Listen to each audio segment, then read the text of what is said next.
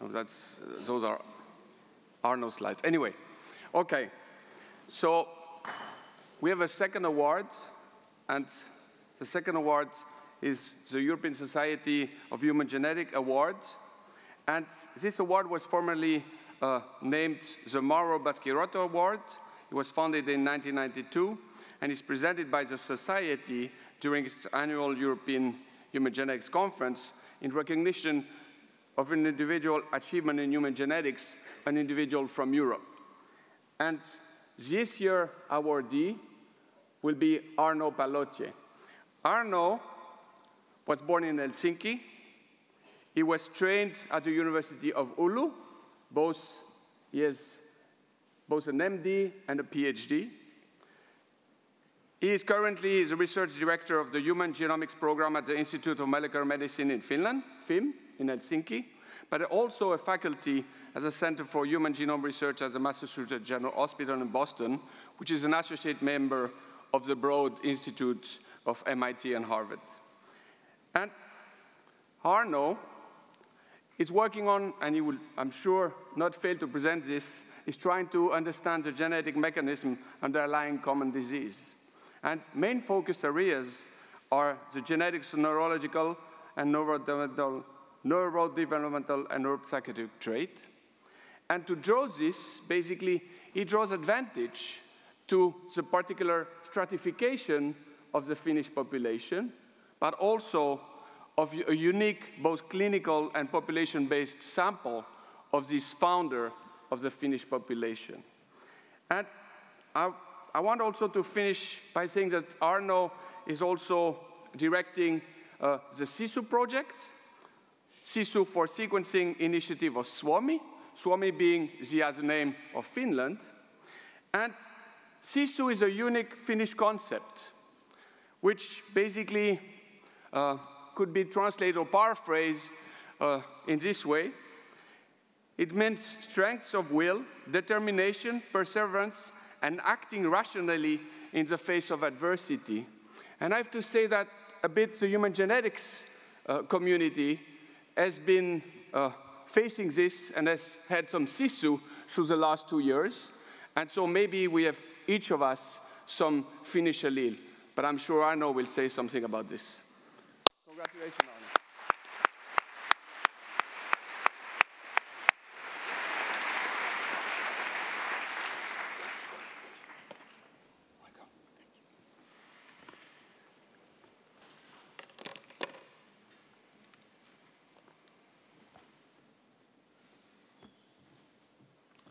Thank you, Alexander. Thank you for the European Society of Human Genetics. I feel really honored and humble to be here. And thank you for you who stayed to the end of the meeting and listening to some of the aspects of the Finnish population and which I hope that I can share with you today and how that can be used and being in benefit for the current in the current era of human genetics. So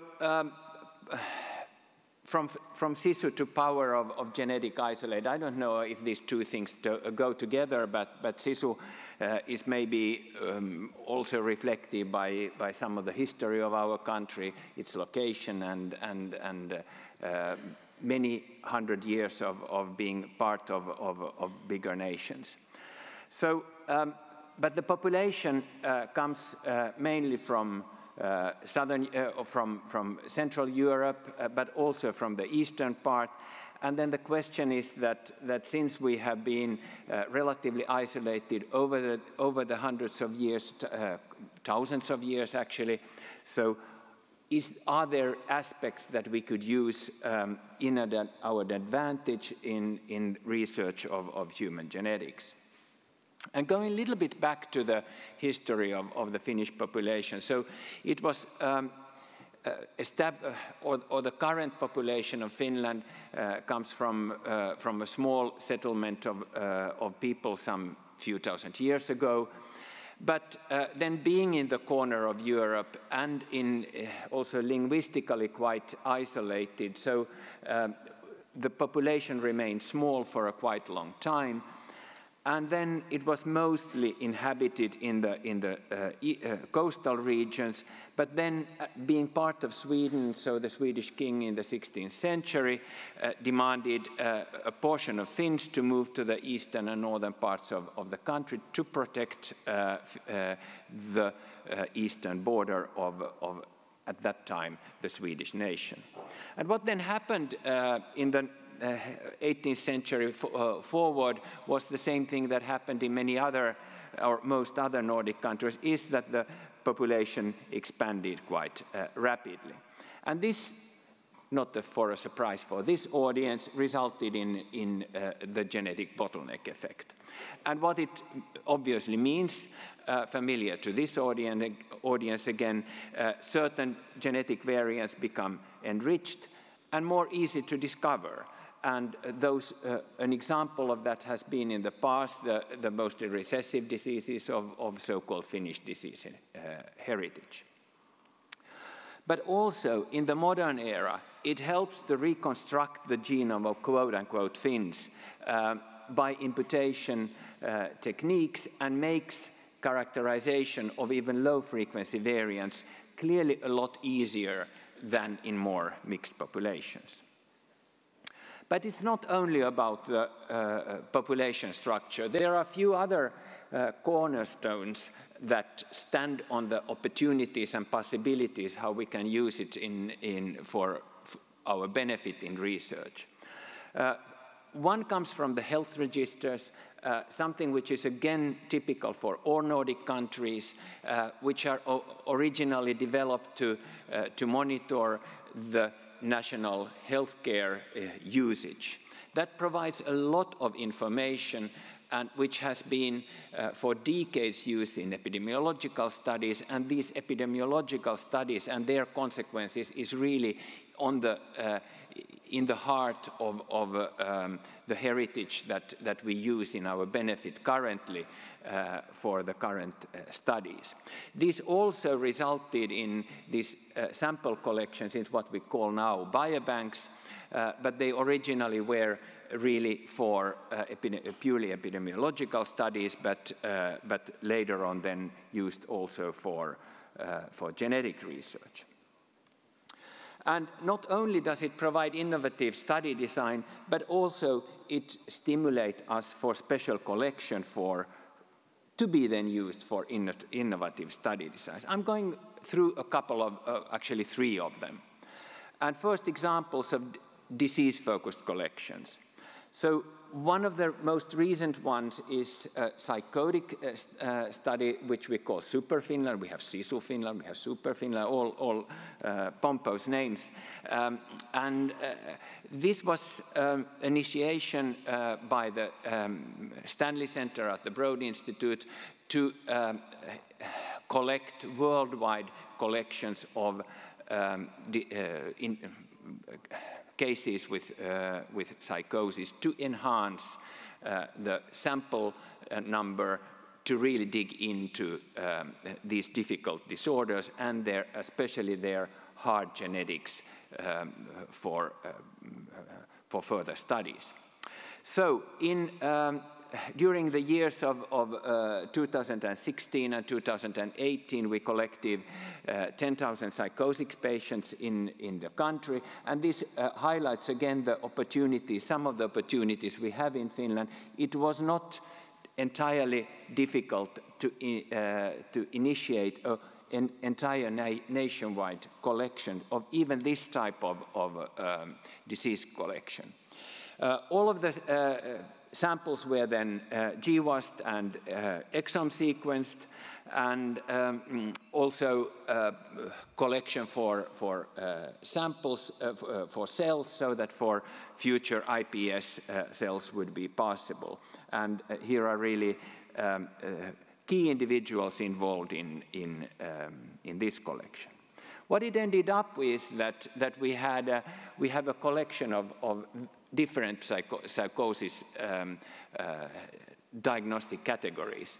More than half of them were schizophrenics, but also covering other forms of psychosis. This provides us an opportunity to look into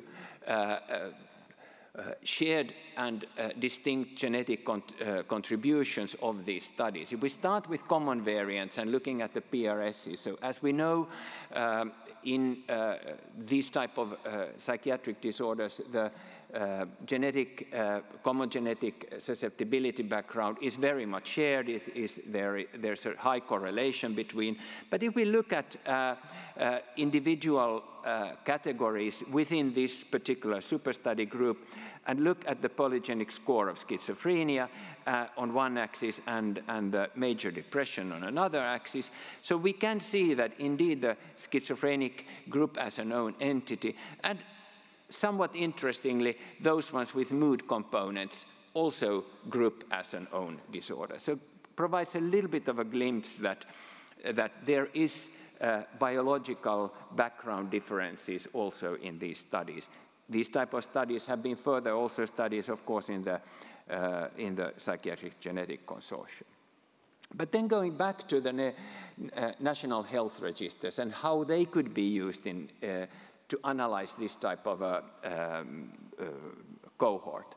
So, as I said, these were originally developed for monitoring the healthcare usage, which means that in whichever hospital you stay in the country, the diagnosis of that hospital visit goes to a central register. Same thing when you purchase a prescription drug or causes of death or cancer registers and so forth. And these registers go back all the way, the cancer registers all the way to the 1950s, but most of the hospital registers started in 1968 and forward have then been collecting data of every single visit of every single resident, so that you really can build a longitudinal perspective of healthcare usage for each individual. So when we dive into individual patients, and this has obviously been a little bit shuffled, thank you, Olli, for providing the slide here. This is one example of one schizophrenia patient going from age 13 all the way to the most recent recordings in age of roughly 34. And there you can start to build these longitudinal views and maybe even look at options that how are these people doing over lifetime, and is there a genetic correlation to this? And although the trajectories have challenges in how to look at them in this type of a setting, but if we, for instance, ask the question that has schizophrenia PRS anything to do with the severity of the disease?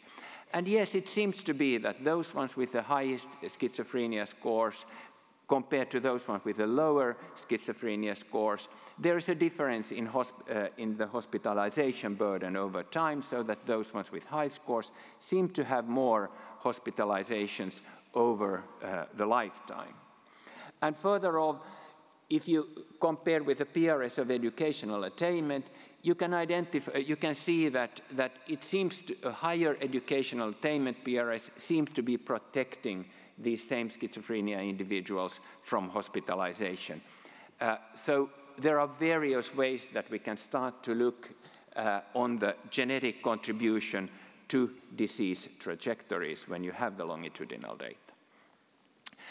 Then this was related to common variants. If we look at rare variants, which in the case of schizophrenia are really rare, but the Schema Consortium led by Mark Daly and Ben Neal and TJ Singh, who has done a huge job in reading the 24,000 schizophrenia exome data, has identified roughly, depending on how whether you set the threshold, but with the FDR approach, roughly 32 genes which are contributing, rare genes which are contributing to schizophrenia risk.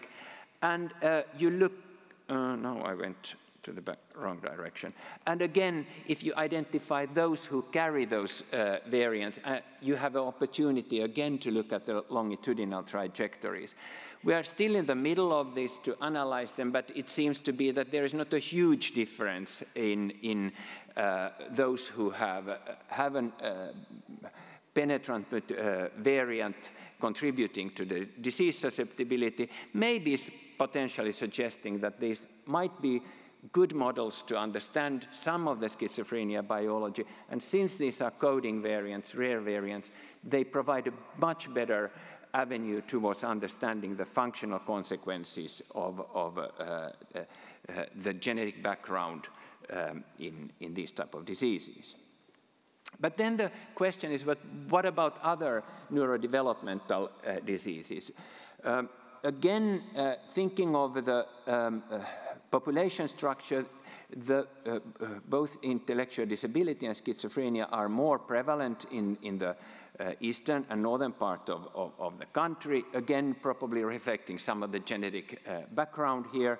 So we have collected together with Olli Pietiläinen, Outi Kuismin, and Lea Urpa a collection of almost 1,700 patients and 3,600 participants from northern Finland with intellectual disability, and especially mild intellectual disability. And interesting, 32 of them carry the individuals carry a protein truncation variant which was identified in schizophrenia patients in schema. And that provides an opportunity to start to look again into functional consequences. And as Steve Hyman always said, if we produce just a list of genes, it really, we have failed what we are actually doing. We need to understand the consequences of them. And building, for instance, IPS type of models to understand the functional background is one step towards this. And these 14 genes, which are shared with both mild intellectual disability and schizophrenia, are one of the focuses of these type of studies. So these were disease-specific collections. But what about when you move towards biobank studies, which are currently something which is quite a lot used in the field? I'd like to highlight some of the pioneers in the field, the Decode Genetics, UK Biobank, and Estonian Genome Center or collection, which really have been pioneering this type of approach. And we have been now coming a little bit afterwards. And some of the opportunity provided by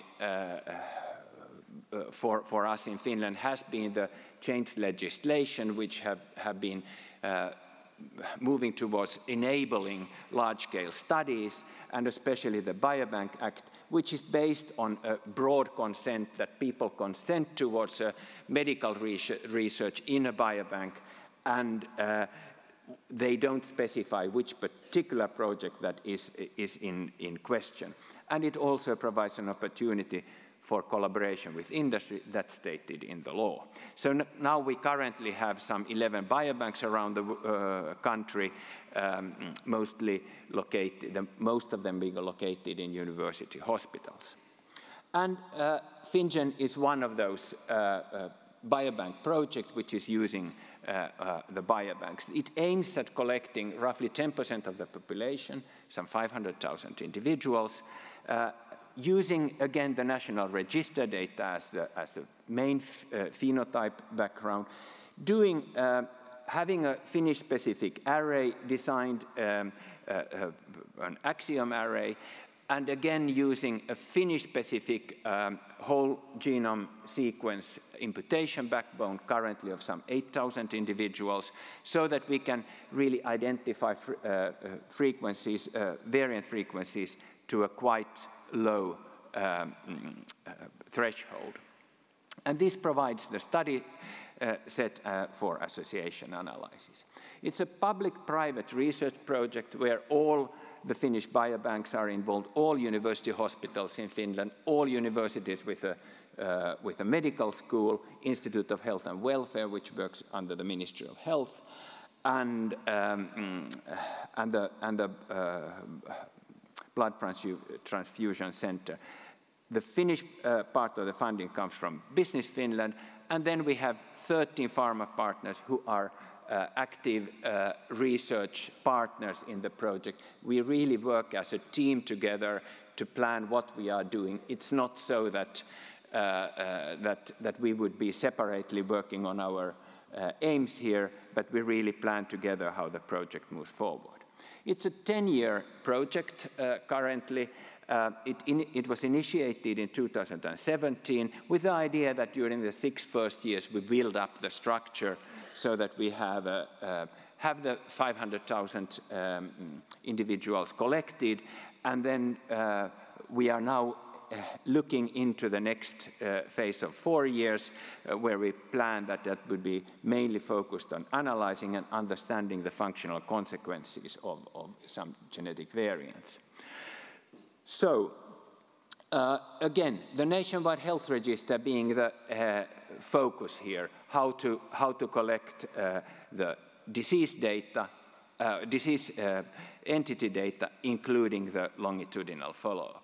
And where are we now with the sample collection? We actually, the biobanks have already collected over 500,000 participants altogether. There were some legacy cohorts built, as I was describing some of the epidemiological cohorts like FinRisk, and then prospective collections from hospitals, which clearly enhances for disease-specific endpoints. We produce data freeze every 6 months. The latest data freeze is almost 400,000 individuals, and have over 4,000 disease endpoints based and built on the National Health Register data. But we have been building much more than the data collection. So we have provided and developed an infrastructure for research, and specifically now tools to analyze the data. And living in the current European regulatory environment, no comments about that. Everyone knows about the challenges and pluses and minuses there. But one of the things that we had to solve is that how can we build an environment where things cannot be downloaded from, but still all partners can access the data. So at the time, the decision was that we build a Google Cloud environment where we have a closed, secure area where individual level data can be analyzed by all partners and all partners' scientists, but the data cannot be copied out from there. The green, as we call the green area, is then are then results that are produced from individual level data, and each of the partners have their own sandbox area in this Google Cloud format. Again, as said, individual level data in what we call red sandbox, and results in what we call green sandbox. So in a way, we have solved a problem that has been claimed to be unsolvable, that how do people access data from outside the EU area? In reality, what we have not been able to solve is that all of you could access the individual level data, just like in UK Biobank. That's of course something we would like to, but the regulatory environment has made it more difficult, and what we do is the next best thing.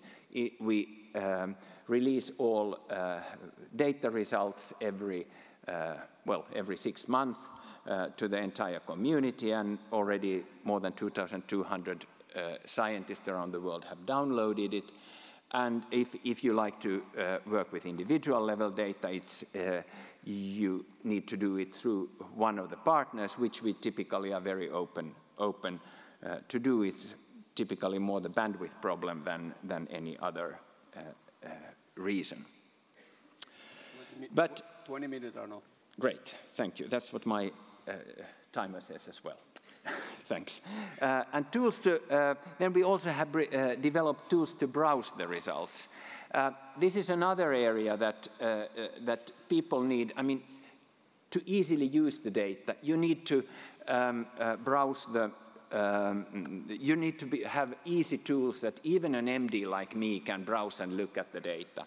And that is what our teams led by Mitja Kurki and Timo Sipilä have been frenetically working it, and I think we are quite pleased with many of the tools that have been developed.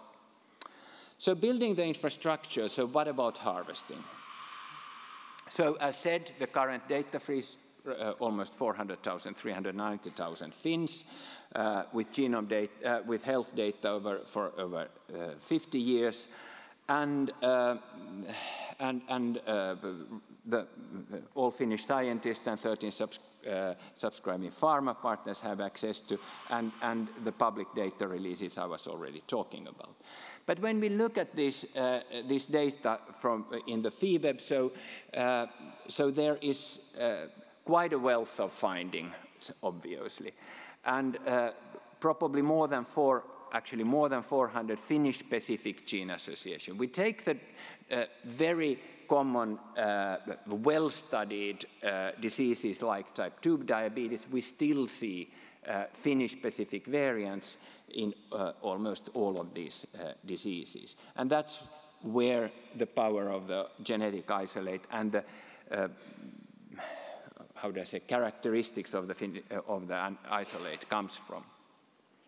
And if we specifically look now on variants enriched in Finland, and so there are new genes and new variants, and obviously, hopefully, new biological insight.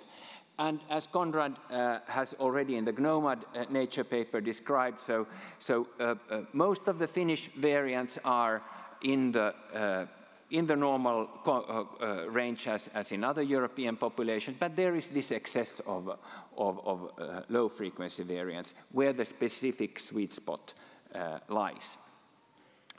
And interestingly, when we look at coding variants, where we hope that there would be easier understanding of the biology behind the disease, so most of those low-frequency associated coding variants are in the really low-frequency spectrum. Some almost 12% of the significant genome-wide significant association have a coding variant in their credible set. Some 538 unique coding variants are identified across almost 500 genes. More of half of them have a minor allele frequency of less than 5%, and they are typically enriched in Finland, and this is obviously a signature of the natural selection. And I take a few relatively random examples, that like here's vestibular neuronitis, happens to have a Finnish-enriched coding variants that increases the risk with roughly 4 times, minor allele frequency of less than 1% in the TUBA1C gene. This is a very typical site. There are over and over these examples. Or then otosclerosis, another disease which is somewhat underrepresented in disease-specific studies. This is one opportunity that the biobank studies provide, that we can look at areas where sample collection hasn't been extremely active. And otosclerosis is a disease of abnormal bone growth in the middle ear, resulting in conductive hearing loss, so that the middle ear bones don't work in the way that as they should. And when looking at, this was already in what we call release 6, we identified 11 loci, now currently 22 loci in 2,200 cases. But what specifically I like to highlight is what we call here the MEPE gene, again a Finnish-enriched variant, which, and this is then a meta-analysis with genome with the Estonian Genome Center and UK Biobank, more loci. But the key finding that overall there is, it's a connection between ossification and bone remodeling, which makes a lot of sense when you think of the basic disease mechanism of otosclerosis. And TGF-beta signaling, which has also been very much described in ossification. But this finish-enriched frameshift variant, which increases the risk in MEPE, is of some interest. So again, a typical story. Low-frequency variant, here some 5 times enriched in Finland, and increasing the risk of the disease. In a murine model, you can identify MEPE both under the embryonal development and in an adult in the otic capsule, so makes sense that this particular protein is present in D there. And it has been previously linked to bone tissue turnover. And what we can see, again, an example of a biobank study, the pleiotropy, we can see that indeed the variant increases the risk of osteosclerosis, but also the fracture of the leg, including here ankle. So moving over to the opportunity to look at pleiotropy in biobank studies. There are more of these where you have same variant and different effects. One being the idiopathic pulmonary fibrosis, where SPDL1, again a finish-enriched variant, is clearly a risk locus for idiopathic pulmonary fibrosis. But it's on the same time protective for all cancers. And these type of protective variants, hopefully, of course, not in a situation where you increase the risk for another disease, are obviously of special interest when you try to look for targets, for pharmacological targets, therapeutic targets.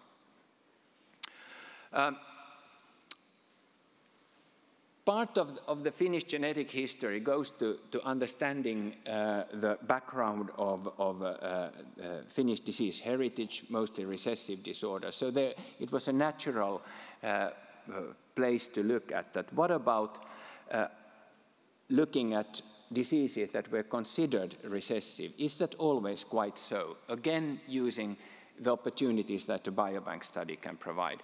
Henrik Heine, who I think is somewhere in the audience here, was asking this question, focusing on the rare and low-frequency variants, which are now typically considered recessive, and looking at the longitudinal analysis from both ways, both from a recessive perspective and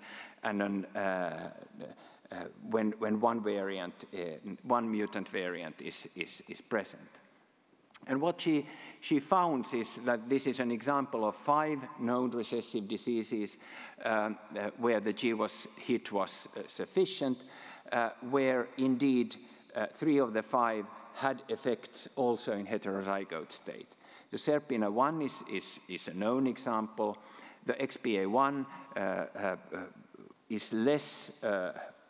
There is some data about it, but less described. And then the Finnish nephrotic syndrome. All of those 3 have clearly effects also in a heterozygote state. This being here an example, just one of the example, the xeroderma pigmentosum risk, which in a heterozygote form increases the risk for skin cancer, although typically being thought as a recessive xeroderma pigmentosum gene. So other opportunities. One is obviously to look at disease susceptibility, but the other is that what about disease progression? There are diseases like many cardiovascular diseases where probably same genes contribute to disease progression, but so many other diseases where probably the disease progression has a different genetic background than actually the disease susceptibility. And here is just one example. This is not tricky to look at in a biobank study because people enter at different stages. There are different type of follow-up data, or follow-up length, and so forth, and the treatments have been changed. But it's not impossible to look at. And this is one of the early examples by Wei Chu, who looked at disease progression related to arthrosis and asking the question that, is there a specific genetic risk for those ones who progress towards hip replacement? And indeed, those can be found. And this is one of the areas we like to now dig in further in, maybe not with a GWAS approach, but asking that specific variants, how do they contribute to disease progression?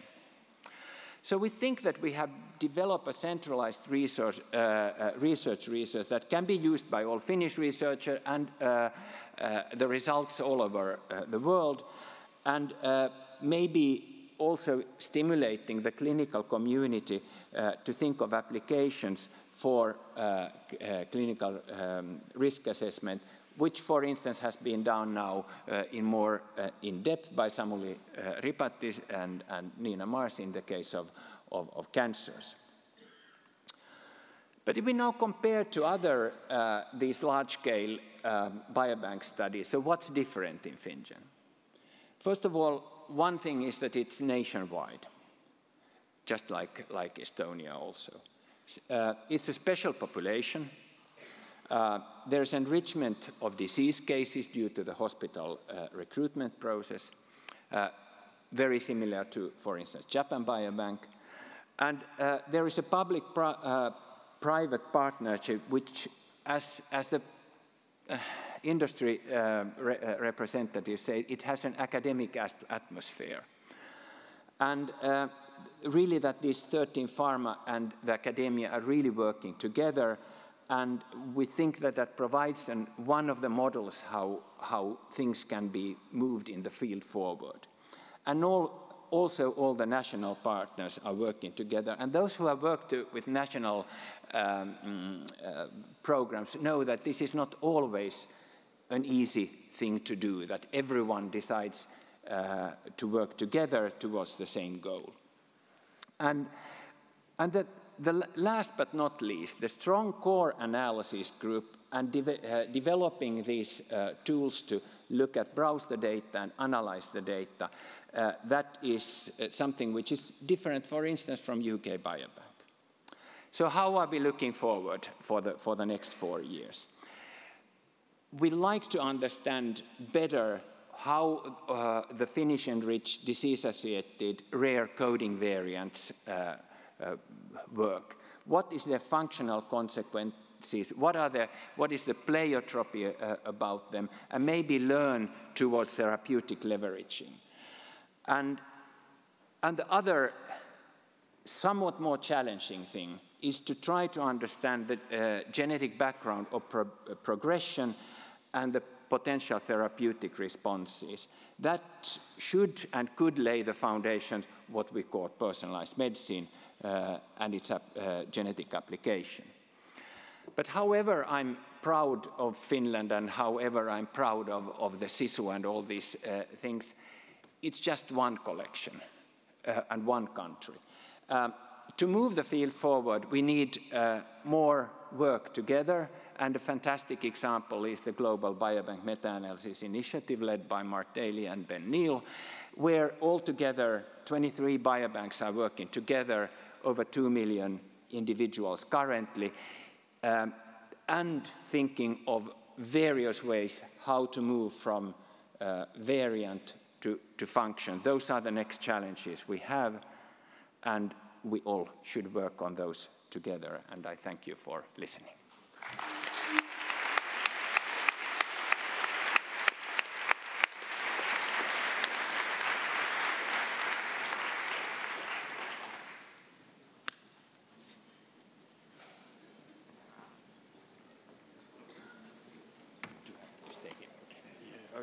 So this one, maybe. Sure. This one you will have back to. Thank you. Congratulations. Thank you. I think so. Okay, I'm in the middle.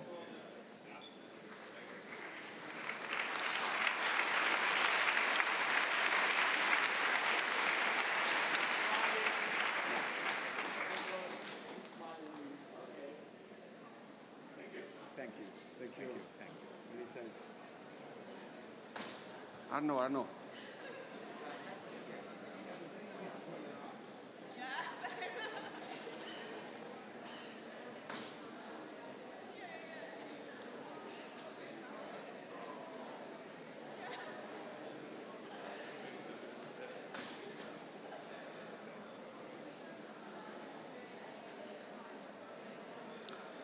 So we are